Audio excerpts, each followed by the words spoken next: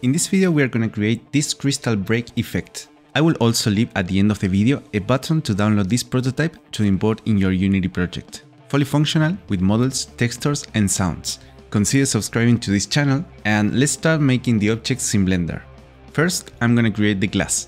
Just starting with the default cube and in the edit mode, scale down in the Z axis to make it thinner. Make sure that the scale in object mode is normalized, video in the corner. Add a new material to the object, let's call it glass. We will make this material transparent in Unity. Now let's create the shattered glass. For that, I'll duplicate this object, change its name, then press F3 and search for cell fracture.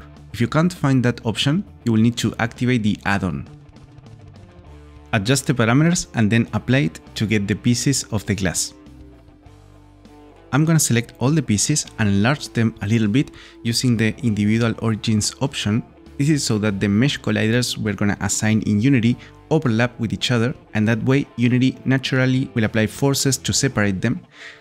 To finish, create an empty object and parent all these pieces to it, so that it's easy to handle them. Video in the corner with more information.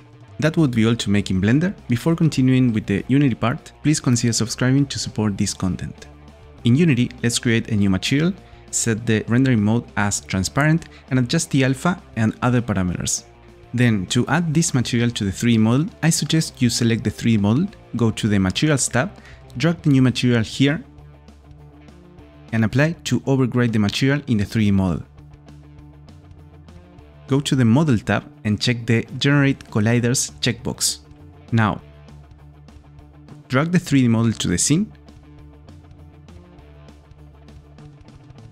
select all the pieces of the glass, check the Convex checkbox of the Mesh Collider and add a rigid body component to all of the pieces. Let's turn off the pieces and hit play. The first glass is there, let's turn this glass off and turn the pieces parent object on.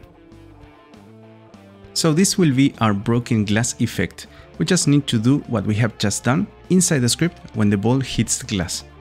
For detailed information on how to detect collisions in Unity, I suggest you check this other video in the corner, because now we're gonna solve this problem very quickly.